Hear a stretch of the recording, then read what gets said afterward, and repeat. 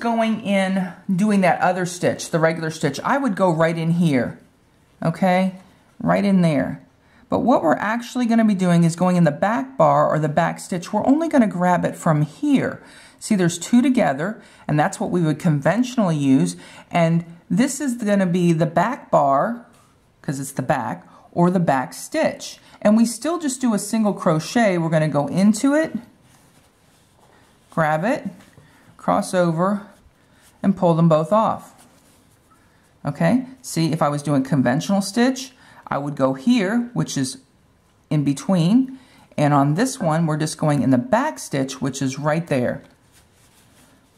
So you go in, cross over, and pull them both off. And of course, when you're doing a circle, you have